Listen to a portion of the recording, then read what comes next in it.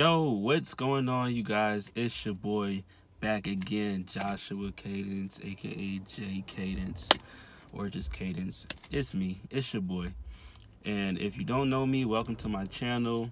I am a rapper slash business owner and minister, not on paper, but I serve in the ministry at my church, doing the kids choir.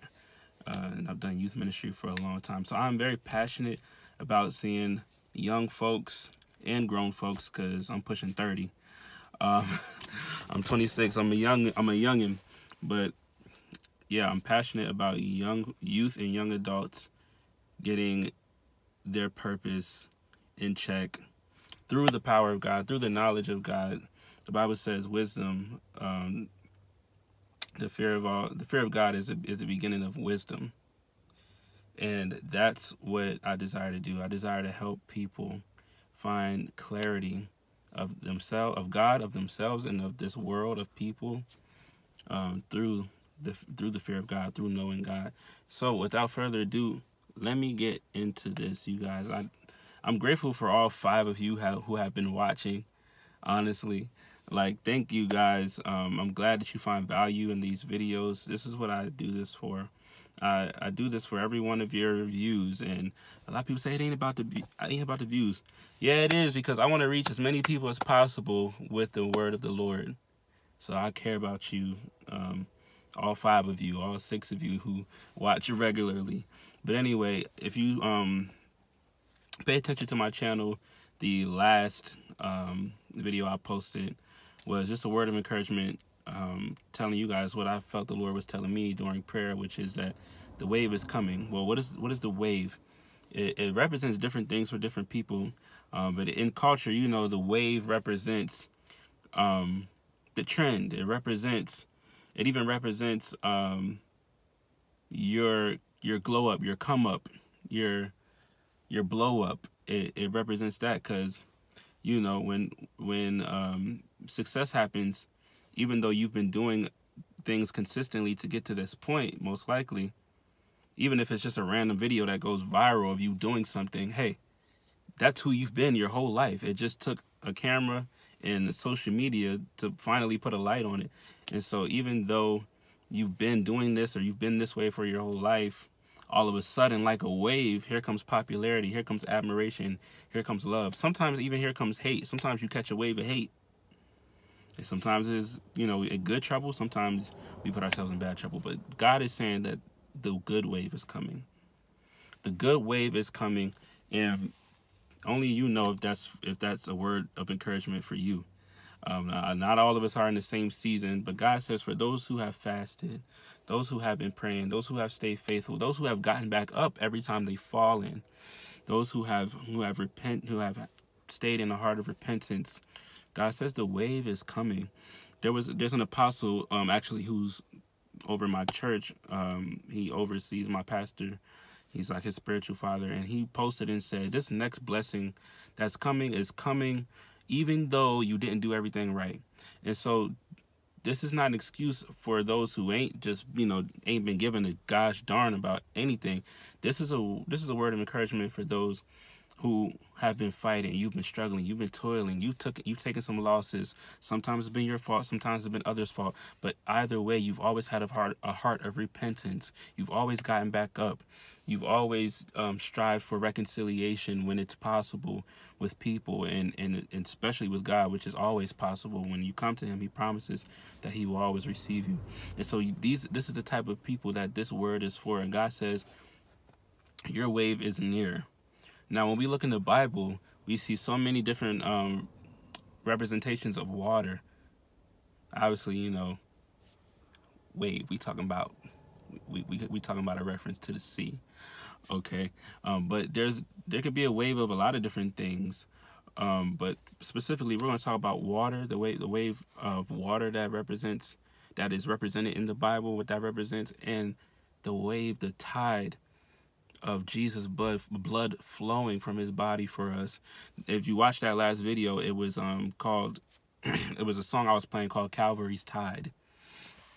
And it's called Calvary's Tide because the blood of Jesus flowed like a rushing wave over all of our sin and cleansed us from all of our unrighteousness. And the Bible also says, by his stripes we're healed. That's another song I didn't get to play at the end of the video that I wanted to because I ran out of time. I had to do something. But there's a song called It Is So by Elevation Worships. And it goes, the chorus is, by your stripes I am healed. With one touch I am made whole. You have spoken, and I know that it is so. My God, I feel that one. And the second part is, in the storm, you are peace. In your love, it won't let me go. You have spoken, and I know that it is so. And so God is saying to you, you notice how both of those represent the blood of Jesus, which flowed from his body after they beat him, but also when they poked him in his side, it said blood like water flowed from his side. And he did that to make sure he was dead. Thank God, because he was dead, which means he could rise that much sooner. He could rise, and yeah. So this is, and then the part where it says, "In the storm, your peace." So there are different type of waves that are coming. God says you've been bothered by the wrong kind of waves for a long time, and you've fought, and your ship has capsized, but you've found some kind of way to turn that thing over and get back in the ship, and keep going and crying and calling on Jesus. And sometimes you let out a cuss word, but you call on Jesus, and God says, I see your fight. I see your fight. Hebrews 6 says, the Lord is not unjust. He remembers your labor of love for those around you, for the saints, really is what it says. And he's not unjust. He remembers the work that you've done and the love that you've shown. And he said, and the writer of Hebrews said, I pray you keep growing in love. You keep growing in love so that you can access the wonderful plans of God, the wonderful purpose of God. And so this is a side point, your destiny is tied to your ability to love others. And we're all going through things where we're asking God, how do we love people, man? And we fail. I had a failure. I had to apologize to my brother. I may have to, we'll have to have another talk later. But we're in situations. We're all in situations that we are challenged with to show love. We're challenged to show love in. And I want to let somebody know, if you got to cut a person off, you got to cut a person off. That's not being loveless. What's unloving is, going to gossip about the person or calling them out their name, not clothing your enemies. If God tells you to clothe your enemies, me and my brother had a disagreement. I still gave him a ride. I didn't leave him stranded. So it's things like that. You know what I mean? And God is honestly still working in my heart about this situation. I'm still inquiring to the Lord about that. But that's the thing. When you're not inquiring of the Lord of things, this word ain't even for you. This word of encouragement ain't for you. God is talking to people who are wrestling with this. They're fighting for the win. They're trying to get the W. And they might have a fall here or there, but they keep going. They're trying to get that W. They're trying to get the prize. They're pressing on toward the prize of the high calling. And so this word is for you. If that's you.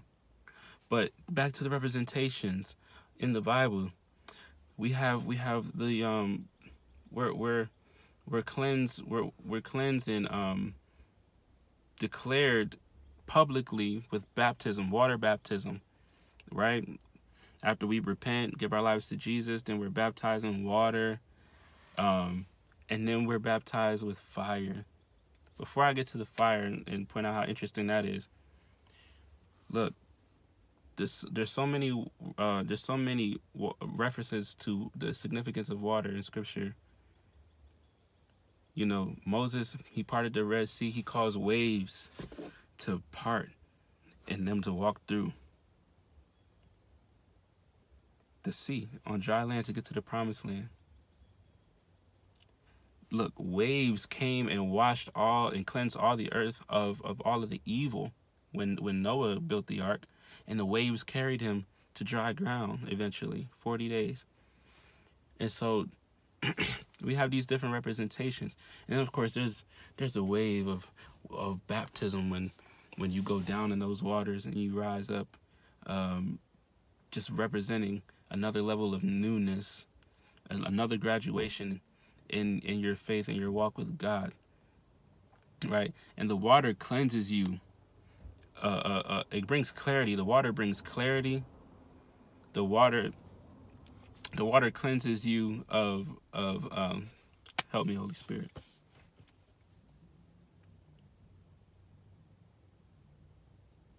Imagine a piece of gold, a big nugget of gold in the dirt. You find that big nugget of gold is covered in dirt. The water washes it clean, so now you can see it for what it is. So the water may wash off all the dirt and everything like that, but then they put that gold in fire to smooth it out and to refine it, to perfect it, to get all the rough spots. The water may cause clarity and wash all the things off that's wash all the things off that's softer, that's smudging your eyes and whatnot, and you can see the brokenness. But the brokenness ain't all the way fixed yet. That brokenness got to be put through fire. It's got to be tested. It's got to be those rough things got to be boiled off of that gold for it to become the chains we see and the beautiful jewelry and the beautiful this and that gold, paint, whatever people make with gold that turns out beautiful. It has to go through the fire. And that's different than, you know, the whole wave thing. But I just wanted to point that out too, that you've been through fire, and you've had the waves come over you. You've had some negative waves come over you, and you've had good waves of just the initial blessing of God's Spirit. You know, the Holy Spirit is equated to water all the time in the scriptures. Holy Spirit's also equated to air and breath. But you've been washed clean of different things. You know what I mean? And you've had good waves and you have bad waves. And God said you've been in a bad storm with some bad waves. But God is bringing new waves. He's bringing new waves he's parting sea. He's parting way through the sea and bringing waves for walls. He's crashing those waves in on your enemies and then washing them away, just like he did with the Egyptians and all the evil people in the world with Noah. He's causing those waves to carry you to dry ground like he did with Noah. Man, he's bringing so much clarity all over again as well with these waves. So I hope that encourages you guys. I hope it's made sense to you. Wait on the Lord. Wait on the Lord. Listen to It Is So by Elevation Worship. Listen to Wait on You, also by Elevation in Maverick City. It's a combined song. It's a collaboration they did. Go listen to those two songs. Re-listen to Calvary's Tide by SEU Worship. It stands for Southeastern University, SEU Worship. Listen to those 3 songs and be encouraged, be blessed, guys. I don't think there's anything else I have. I hope I've made sense. I feel like I was all over the place, but I think you guys, if God has already spoken this to you, or if this is something that you're hearing for the first time that you need it, I know it's going to make sense to you guys. So I love you guys, and let me just pray. God, thank you for giving me this word for myself. And thank you for giving it to me for all of my subscribers and anyone else who may come new to the channel. God, I just pray you help us to keep us before your throne in repentance, God, and that you would help us to continue our labor of love so that we do not miss out on the promises of God. Like Hebrews says, let us continue in love. Let us keep pouring like the Shunammite woman did, Lord. Let us just keep going, Lord, and wait on you. Let us find joy just in your presence every day. Let us not forget the mission. The mission is not even the blessing, because the greatest blessing has already happened. We already have heaven, those of us who would believe. And God, for any of those who don't believe and they're coming to see this and they're encouraged, I pray that you would just cause them to call out to you. The Bible says, if we confess our sins to you, you are faithful and just to forgive us. So I pray for those who are seeing this that do not believe, but they know they needed this, and they can tell it was the Spirit of God that brought this video to them. I pray in Jesus' name that you will just fall upon them, Holy Spirit, and bring that initial cleansing, help them to see and bring clarity to their lives, God. And then, God, help them to survive the fire, the refining process that comes over the years, that they may come out like pure gold, just like Job said, and just like Job did. In the mighty name of Jesus, we thank you, we praise you, we love you. In the name of the Father, Son, and the Holy Spirit, amen. Guys, be blessed, and I'll see you in the next video. Peace. Used to wait for the house to be done and start decorating. My OGs helped me see just how that method basic. 20 milli had more realness once I left the Matrix. No, I ain't neo-Nazi, but I'm neo-chasing. New grind, feed the block with every